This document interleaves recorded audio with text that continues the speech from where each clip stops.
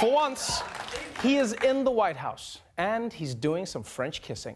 I have broken out the French accent because tonight, Donald Trump is hosting a ménage à France with French President and home-wrecking masseur, Emmanuel Macron.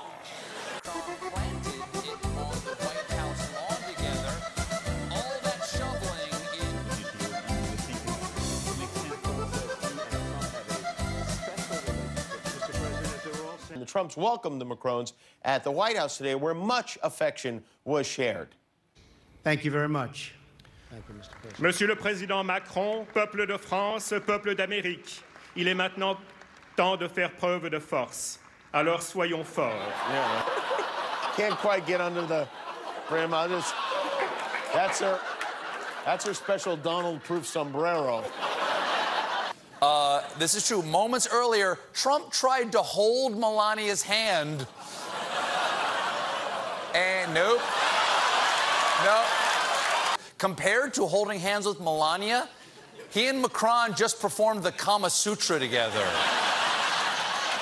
Which one is he married to again? Like, that's more affection than he's ever shown Melania.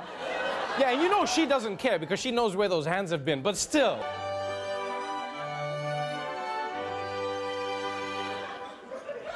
Hang on, I'm hearing that Trump and Macron just shook hands again. What? Surely by now they've figured it out. Let's take a look. And for Europe, and important for all peoples. Thank you. Thank you. Thank you. Come on! How do you say please stop in French? I mean, it's like...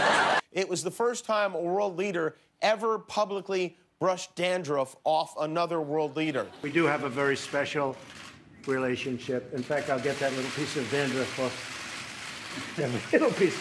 We have to make him perfect. He is perfect. Mr. President, Macron is still standing next to you, smiling, after hanging out with you for 2 days. That's not dandruff, that's cocaine. He really, really likes him a lot. He's going to be a great president of France. That's my prediction. It's only a prediction. Thank you. Thank you very much. I know it's a cliche, but that's a bromance. My views on Iran, it was a terrible deal. It should have never, ever been made. We could have made a good deal or a reasonable deal. Fortunately, Macron, he seems to have the recipe for handling Trump.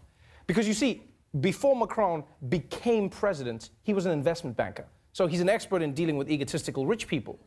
Like, for example, watch how he plays along as Trump shows off his amazing president technology. President Trump gave Macron a personal tour of the Oval Office, pointing out his phone to Mrs. Macron. This is where I speak to your husband. I speak especially on this one. I'll show you. Right here. This one? That's the one. And that's supposed to be the latest and the greatest, but who knows now? This one is a secure one. That's secure. That's secure. Good system. Like, Macron is acting the way an adult does when a kid shows them around their playroom. Maybe the most remarkable thing about Macron's trip is the degree to which Macron seemed to implicitly criticize Trump during his address to Congress today. Macron called on Americans to turn away from nationalism and toward global cooperation, especially on issues like climate change and the Iran deal. There is an existing framework called the JCPOA to control the nuclear activity of Iran. We should not abandon it without having something substantial and more substantial instead. Both in the United States and in Europe, we are living in a time of anger and fear. But these feelings do not build anything. By polluting the oceans, not mitigating CO2 emissions, and destroying our biodiversity, we are killing our planet. Let us face it. There is no planet B. Yeah, we know. If there was, we'd all be there right now.